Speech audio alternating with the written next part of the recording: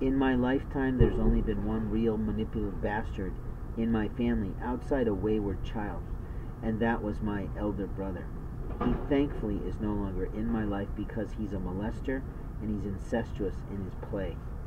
Every moment while I was on campus, I was being constantly assaulted by some little Catholic shit who thought they'd throw pizza at my head or insult me with some ideology as if I was a child.